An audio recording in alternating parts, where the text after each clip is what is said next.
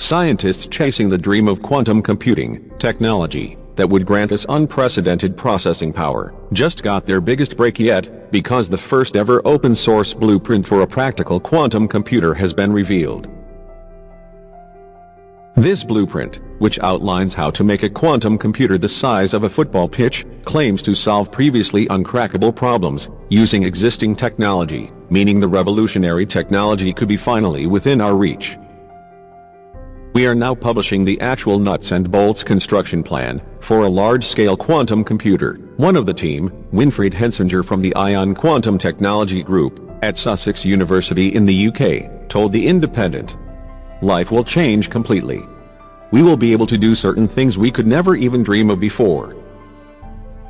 In case you're not up to speed with the whole quantum computing saga, the technology was first theorized by Nobel Prize-winning physicist Richard Feynman in 1982.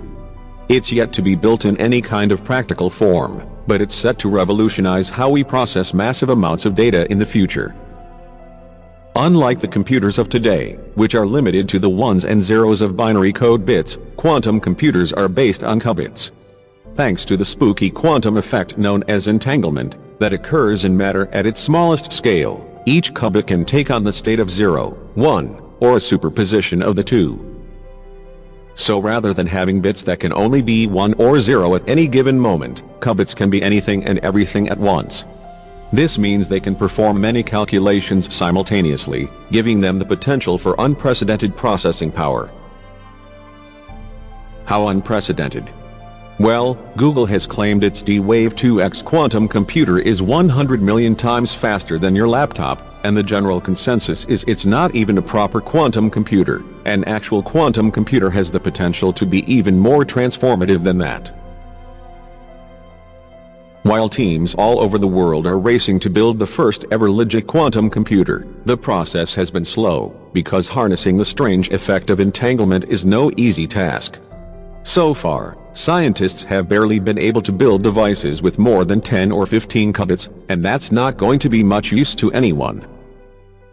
Lab machines suffer from a kind of dropout called decoherence, where qubits lose their ambiguity and become straightforward ones and zeros, a technical obstacle to building practical quantum computers, Paul Rinken explains for BBC News. With our concept, we include a method to correct these errors, allowing the possibility to build a large-scale device, Hensinger told him.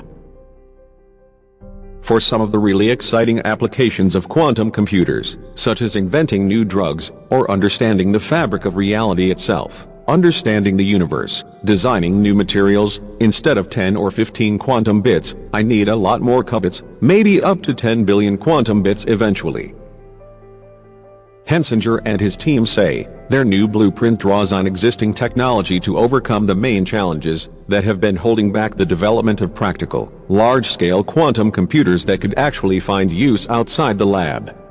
The approach is to use ions trapped in magnetic fields as the qubits, and these would exist in a system of thousands of square, hand-sized modules. These square modules would be interchangeable, able to be replaced or added to at will, which means you could theoretically build a quantum computer as big as you like. Each of these modules would contain 2,500 or so ion qubits, and the magnetic fields would shield them from interference and preserve their quantum states. When the computer is fired up, operations would be performed by interactions between the ions, facilitated by shifting the modular grid in a way that gently guides them into each other. Think Pac-Man moving about his maze of randomly generated paths. The team explains that previous quantum computer designs have proposed using fiber optic connections to link up the individual computer modules, but their blueprint uses electric fields to transport the ions from one module to the next.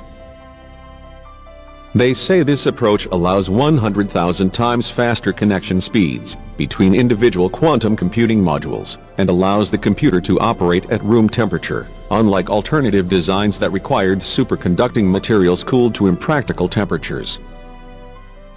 Another improvement the team claims to have made is that, rather than using individual lasers to keep the ion qubits in place, they instead would run a field of microwave radiation across the entire computer system. To tune individual qubits in and out of interaction with the wider field, they need only apply a local voltage, Elizabeth Gibney explains for Nature.